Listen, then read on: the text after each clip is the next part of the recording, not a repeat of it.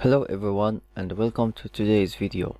It's about how to fix and resolve Shopify payouts on hold. So let's get started.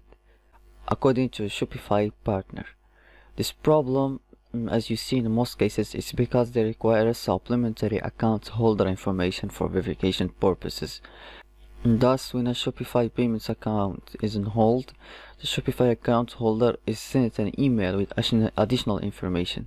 So if you haven't received the email, contact the support directly via this link here.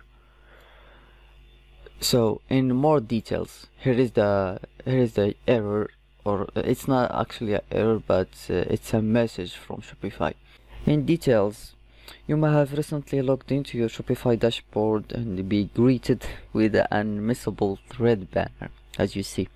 This is done as a precautionary measure by Shopify and mainly by their banking partners, since Shopify Payments is powered by Stripe.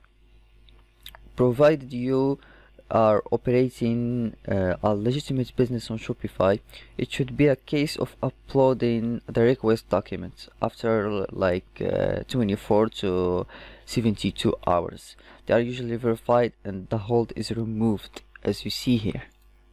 While it's a slightly confusing message, you shouldn't do anything but wait.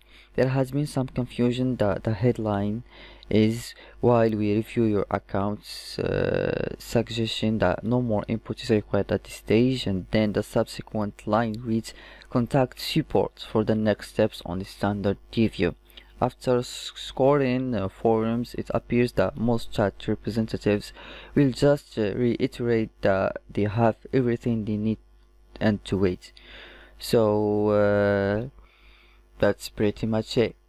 Thank you guys for watching and see you soon in the next videos.